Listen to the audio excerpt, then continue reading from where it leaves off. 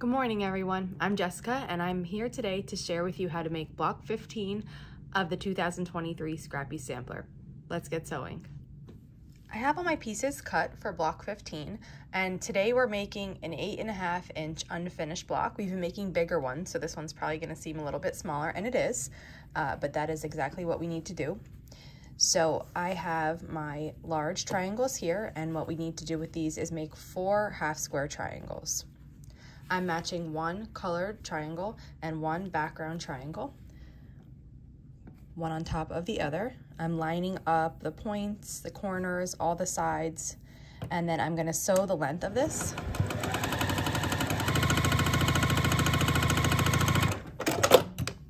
These half square triangles are made to size, so after you sew it, you can press it or finger press it open and just trim these overhangs.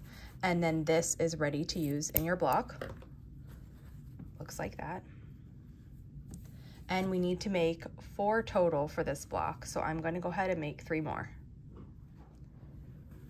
I went ahead and I made all 4 half square triangles. They're all identical, same size, same color scheme, and we're going to make the next portion of the block. So for this block, we have a center that is the same color as our half square triangles. And then we have some smaller pieces that go in between. So I have my yellow is my other color, and then I have some more background pieces cut out. And what we're doing is we're laying the background piece on top of the yellow portion, and we're sewing these together to make these kind of like elongated 2 patches. This one is a little bit bigger than this one. You're matching up the side that is the same. So this is the 2-inch side that I matched up. And I'll repeat that. So here you can see this one's a little bit bigger than this piece, but I'm matching up the 2 sides. So if I tried to turn it the wrong way, you would see these don't match up. So you know you don't have it in the right position. So I'm matching up the 2 sides that go together, which are the 2-inch sides. And I'm gonna sew this together. And I'm gonna repeat that till we have 4 of these.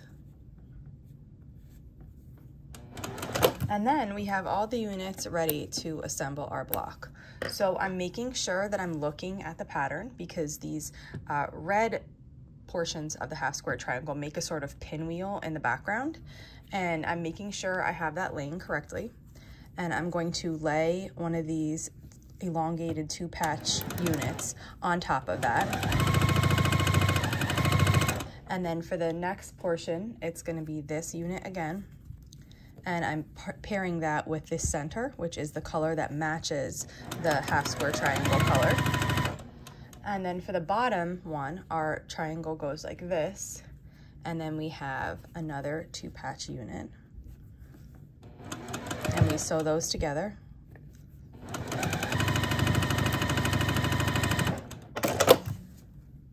And then we're going to open this up and add the remaining columns. So the correct position for this one is this way.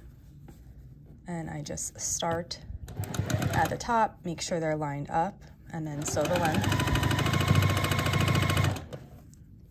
The next thing we do here is match the remaining elongated 2-patch onto the red square and sew those together.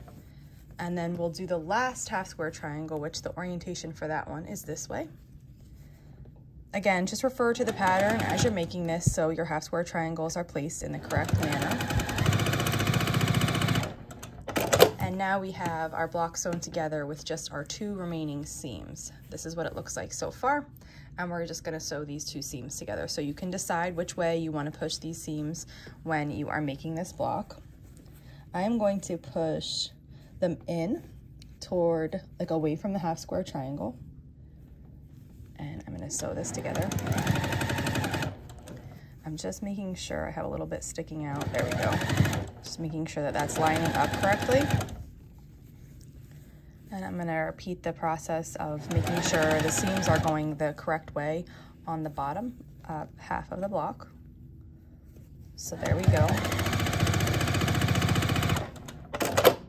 And now we have one more seam to sew together, which is this remaining one. So I'm trying to put, again, the seams in the proper direction, the same way that I put them on the first side so that they are laying flat. So I'm making sure that they're in the same direction. And now I'm going to repeat that process for the bottom here. Sewing that together. And once this is laid nicely, I can finish sewing across. And that's it. This is a really quick, fun block. Look how beautiful it is. It has this nice pinwheel effect in the background. This color is the same, which kind of gives it like a little bit of a diagonal chain looking, and then we have this other accent color there. We just need to press it. Okay, I have the block laid here, and as I do in blocks of this manner, I am going to work on the back and press one portion of it at a time. I'm working on the edges, so right now I'm pushing this seam. And then to get this seam, I'm actually just going to turn the block and come at it from this angle to help it lay nicely and push to the center. And I'm just gonna let my iron sit there and press that.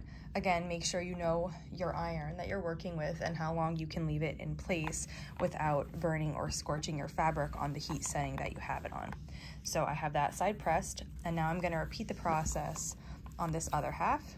Now, if I wanted to, I could push it down like this and just come across, but I like kind of coming at it from this other angle. It feels natural, so I would just recommend you do whatever feels the most natural to you.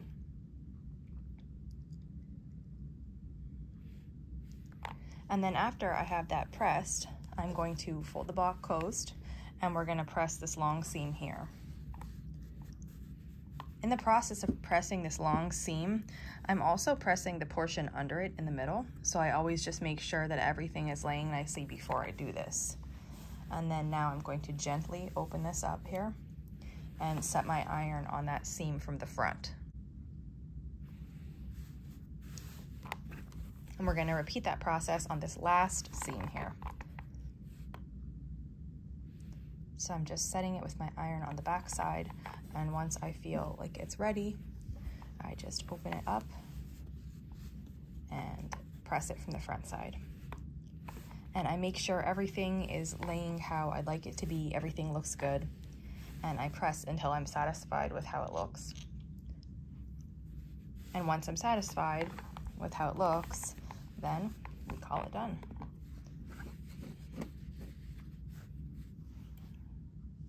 And here you have block 15, a little bit smaller than the blocks we've been making, but really fun, quick, and beautiful block. If you have any questions, leave them in the comments and I will be sure to answer them. Thanks for following along, and I'll be back with block 16 soon.